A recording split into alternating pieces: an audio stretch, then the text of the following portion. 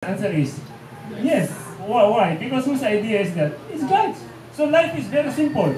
Just trust God and depend on God. According to the word. Yeah, we claim by faith because we ask also how to pray. Yeah. If we ask and our question is aligned with God's will, God will of course fulfill. He is actually just, He wants to help us. The angels are all waiting. Let's help. But they are waiting for us to pray. Wow, amazing. Okay.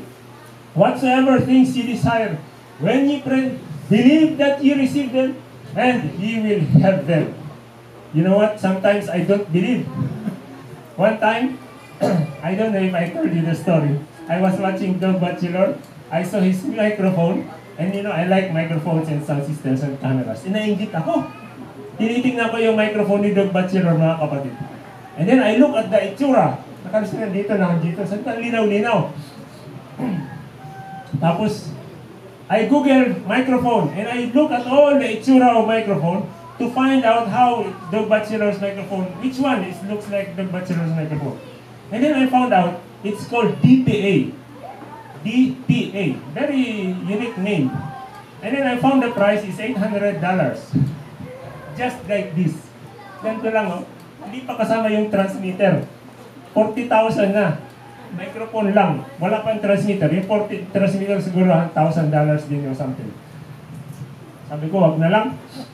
I have no hope. I don't even dream of having that microphone. And then I type in Facebook Marketplace, DPA. And I saw 5,000 peso. And then I message him. And then, okay lang. Tagpo daw dun sa sa Bacoor. And then, pandemic yun. Di ba sa AAP nakakulong kami? May isang araw na bukas. So, nag-drive na ako punta doon. Pagkatapos nun, sarado rin. You got $800 peso for 5,000 peso. Yeah? Praise the Lord. Yeah? It's like a prize from heaven. Yeah? Whatsoever things, ye shall have them. Yeah, okay. I have so many stories like that. Here is faith, naked faith to believe that we receive the blessing even before we realize it. When the promised blessing is realized and enjoyed, faith is swallowed up. But many suppose they have much faith when sharing largely of the Holy Spirit that they cannot have faith unless they feel the power of the Holy Spirit. So, feeling is not reliable, just have faith. Faith is, if you read Hebrews 11, that is the faith chapter. Everybody there in Hebrews 11, in my understanding, faith is just obeying God's will. Such confound faith with the blessing that comes through faith. The very time to exercise faith is when we feel destitute of the Spirit. Oh, very hard to understand.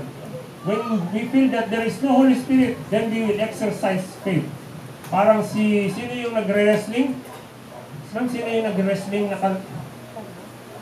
sino yung nag-wrestling? Ang kalaban niya pala ay si Jesus.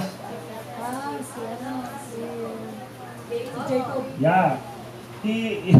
He thought he was very far. Then he realized he is wrestling with God. Acts 5:32. And we are His witnesses of these things. So is also the Holy Ghost, to whom God hath given them. To them that obey.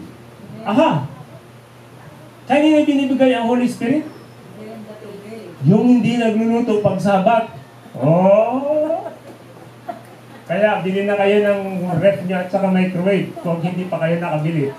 Ganun lang, madali lang. Bibili lang ng microwave at ref, makaka-obey na. At pag naka-obey na, lahat ng hihingin nyo, sasagutin ng Diyos. Amen?